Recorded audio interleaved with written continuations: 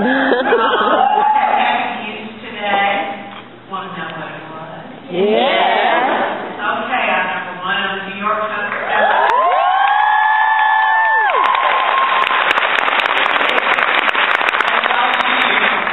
I really appreciate it. Thank you all. A few years ago, I decided to stop writing conventional mysteries and start writing books about a waitress in a little town in Louisiana who could read minds. And today, here I am,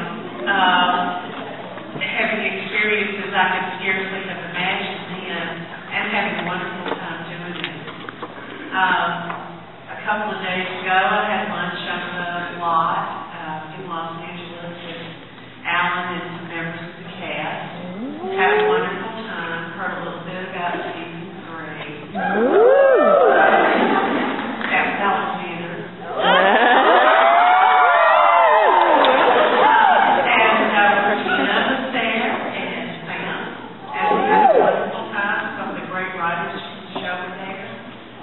And it's something I could never have imagined myself doing 2 or 3 years ago. But the books were doing very well before the show came along. I'll be glad to answer questions about both the books and the show. And let's see, where is the microphone? The mic is right here, and if you're going to line up down this side. So if you all want to ask me questions, this is your chance. I'll tell you a few I will not answer. Don't ask me if I'm feel bored to Get up there, and then somebody else will ask my question. Please get out of work. Because they're both my kids. That would be like saying one of my babies is cuter than the other. Don't ask me who the people end up with, because I won't tell you. But you can try. I'm looking forward to this. Do you pay that?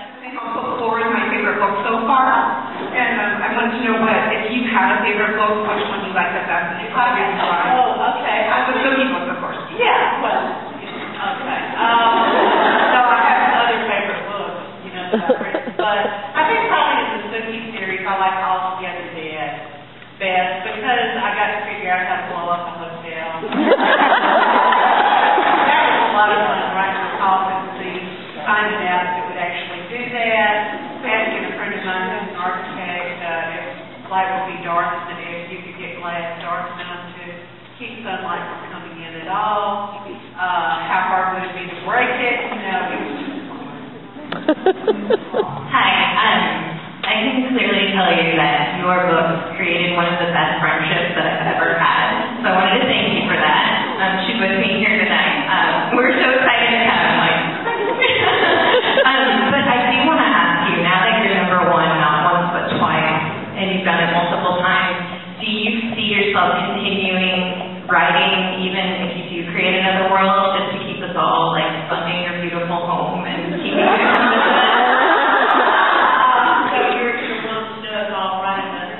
Yeah, because I love the South to you. I'm hoping to.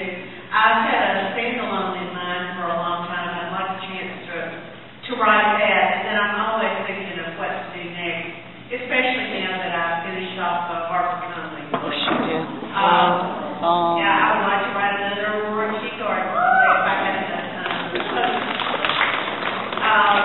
So I'm always trying to think of what to do next. I'm looking forward to having a couple of months to mess around with ideas. And one more thing, I want to thank you for describing all the wonderful Southern food, because when I taste it, it's almost like you told me what I was going to have ahead of me when I have to taste it, so thank you.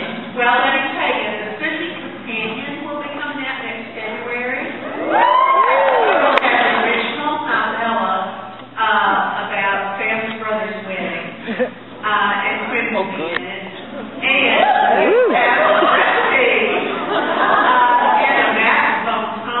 And all sorts of good stuff. So if we can get it all together, you'll see that next